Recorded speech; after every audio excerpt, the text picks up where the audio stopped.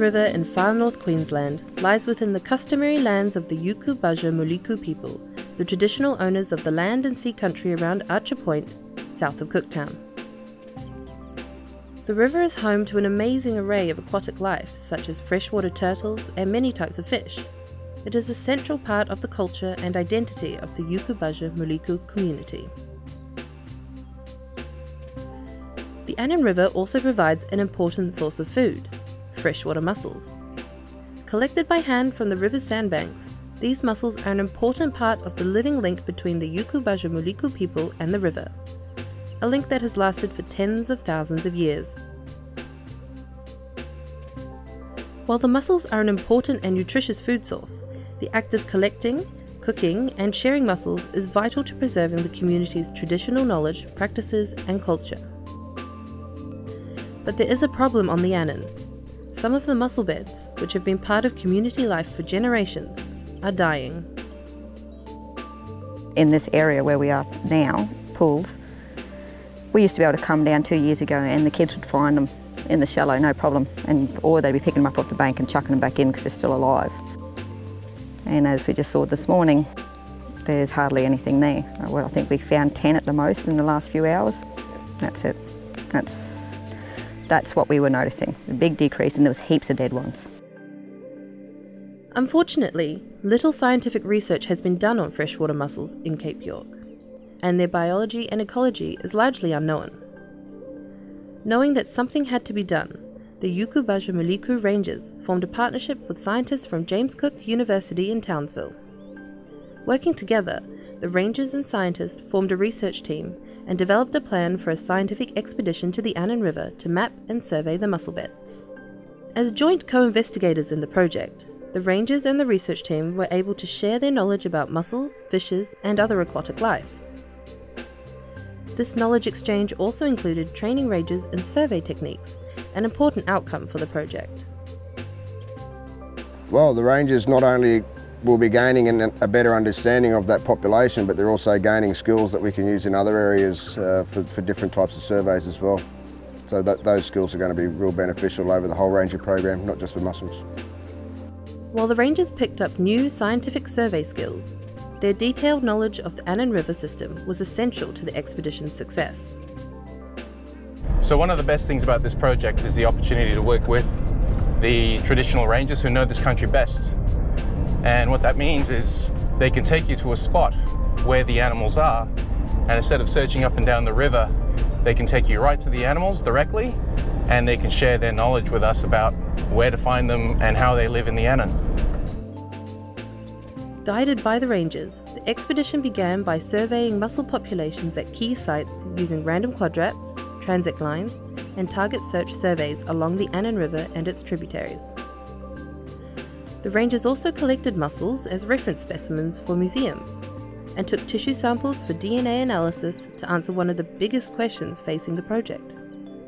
What mussel species live in the Annan River system? This can be a difficult question to answer, as it's not always easy to tell one mussel species from another.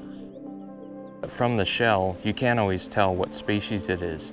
The shell is very, what we call morphologically plastic to its environment, so depending on where that mussel grows, it can change its shape. With DNA analysis, we can get a perspective on how closely related these animals are to ones we've already cataloged in museums or that are available in reference collections. After 6 days of surveys, the team had surveyed 11 sites, identified 3 different mussel species, and counted and measured over 600 mussels across the Annan River system. The size and shape of the harvested mussels suggested that it was a species known as Batissa violacea, sometimes called the violet batissa, and known as mukia in the Kuku-Yulandji language of the region. The initial identification was supported by DNA analysis. Samples from the Annan River closely matched DNA reference samples for this species from Indonesia. The expedition also found clear differences in mussel populations between survey sites. At a site where sand was being extracted from the river, the mussels were numerous but very, very small. In contrast, survey sites just downstream had 10 times fewer mussels, and although the mussels were larger, over half of these were dead.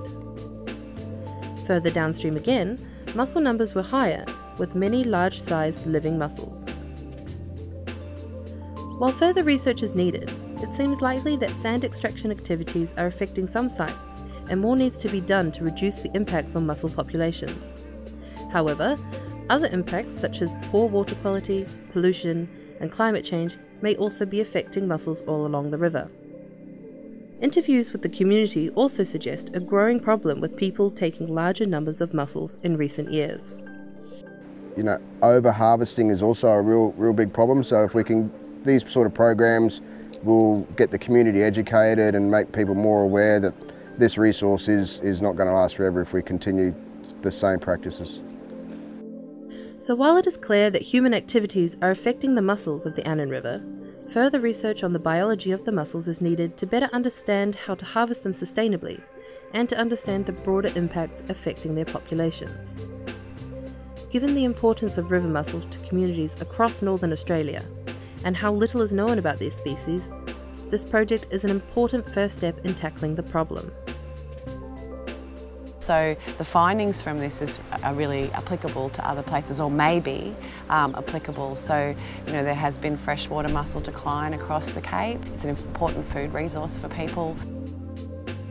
Overall, the expedition did exactly what it set out to do: identify the species, collect reference data, and document values and past trends. The project also forged a collaboration and an understanding between the Indigenous rangers and scientists, and is a great example of how Indigenous knowledge and Western science can be brought together to understand environmental problems. The research team hopes to build on the success of this first expedition to develop future projects. Meanwhile, the rangers will continue monitoring the mussels to collect long-term data on their population trends and impacts. This information will be vital to managers and the community, especially in deciding what has to be done to preserve these valuable species for future generations.